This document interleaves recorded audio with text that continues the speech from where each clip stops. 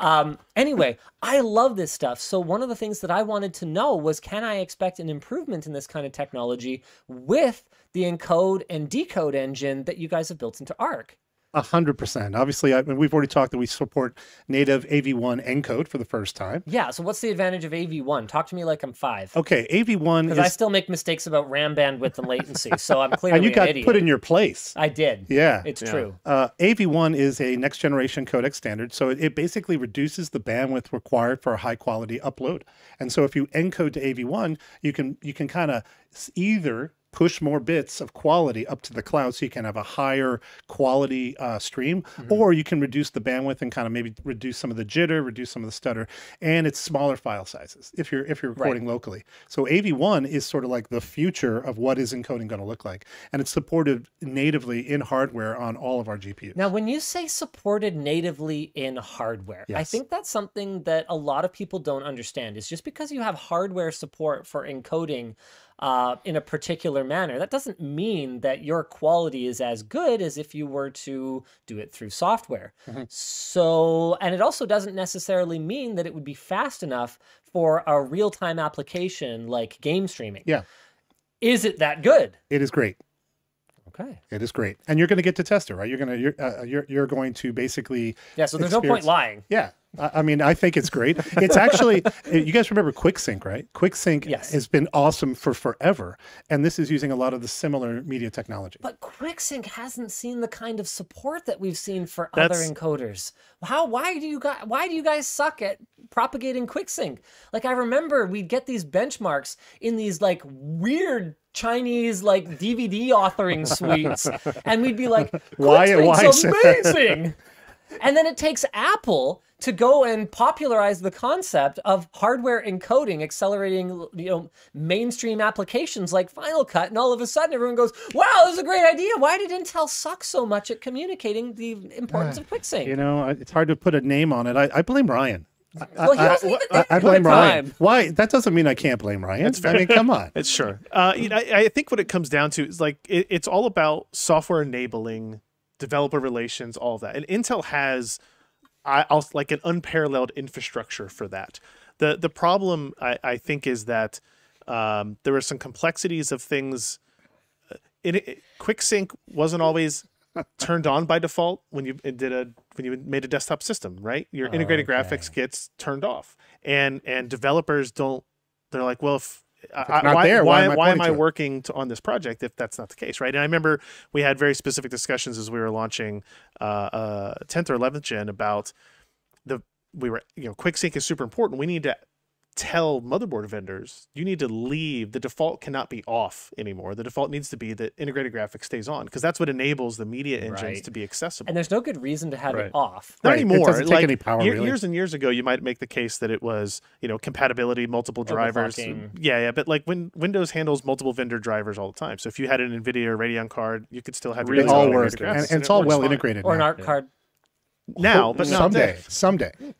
Someday soon. And but now when you do that, when you have an ARC card, right, we can take advantage of both engines, right? So I know Raja has talked about it a little bit. We haven't talked about it recently, but we have I think it's called Stream Assist, which is an idea that if you have an ARC card in your system and you have a CPU with integrated graphics, you can actually use the integrated graphics QuickSync encode engine to handle all the encode operations and offload your GPU, right? Because that's a big problem, actually, particularly when you're running very demanding games. Like, you've probably run into this. You stream. So yeah, NVENC is amazing. It's outstanding. It's been the industry leader for basically since it was implemented. Yeah. But when you're playing a heavy game and you're trying to encode, you can sometimes run into issues where either the encoder will get overloaded or you will drop significant frames. And a lot of games these days, we've moved away from RTSs for the most part. So a lot of games these days are GPU bound, not CPU bound.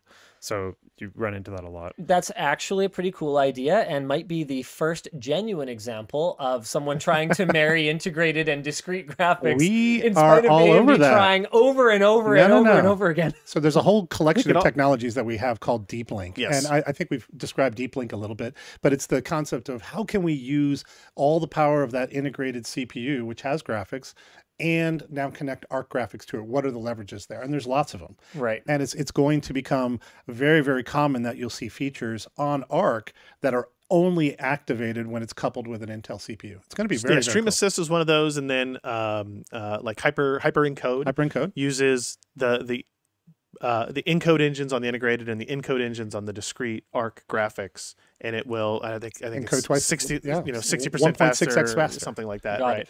Now tell me something.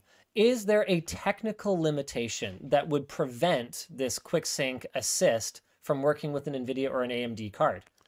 Because in my humble opinion, it would be a good guy move, and it would be extremely positive press for Intel. Very open standard style. To get some mind share and some awareness within the streaming community, which, by the way, is really influential. I mean, a great example of this is the recently defunct Artesian builds, which I had never even heard of. I had no idea they existed until they screwed over a small streamer with a prize, went absolutely supernova. Steve from Gamers Nexus has actually talked a lot about Artesian builds, and we all discovered that they were actually running an enormous operation. What, they have like 40 employees, 60 employees or something like that? Apparently, I don't know, the last video is something like a $20 million business. Yeah, like they were running this enormous operation. Their only way they marketed, as far as I could tell, was streaming, building machines, and then sponsoring as many tiny streamers as they could with these gaming rigs, and they turned it into this enormous freaking business. So if I can put pressure on you guys in a very public forum,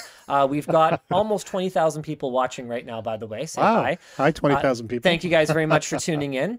I would like to see Intel try to take a very open approach to their technology, because if I was a streamer and all I ever knew was GeForce, or all I ever knew was Radeon, which is less common in the streaming space because of NVENC, if all of a sudden you guys were to get your foot in the door and go, hey, you probably already have an Intel CPU. We have this really great feature that you're going to like that is going to save you from those encoding overload errors. It's going to save you from any kind of FPS drop when you're running a particularly demanding game. All of a sudden, they're sitting there going, okay, I'm using this Intel branded technology. It's helping me with my game streaming. And I think in terms of mindshare, that could be extremely helpful. I think that's a fair point. Let us go look at that. And I'm not going to say it already, but I think it may work. But I think we need to go look at it, because what's I think happening is most of those GPUs are turned off in the BIOS.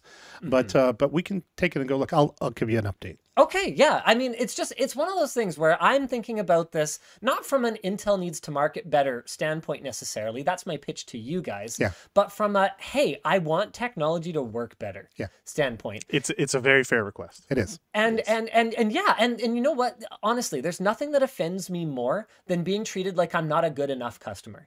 When I bought my AirPods Pro, Apple basically said, well, f you. You don't need a battery meter. You have an Android. I saw you reaching for it. You don't need to be able to update your firmware, because you didn't buy enough Apple products.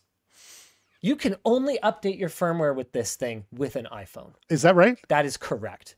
You cannot update the firmware by plugging in a lightning port and plugging it into a PC through iTunes or whatever.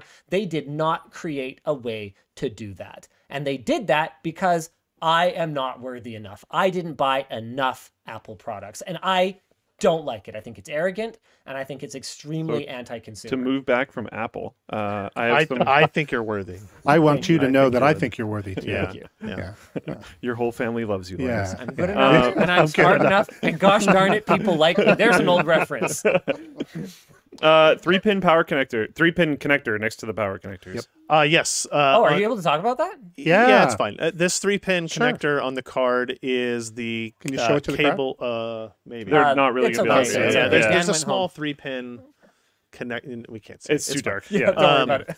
That is the USB connection to control the RGBs. Yeah. So it will come with it will come with this cable, right? That connects there. Now I noticed that's a super weird USB cable. header. Yes, it goes to a header on a motherboard. It doesn't have all 4 pins in it. You don't need 4.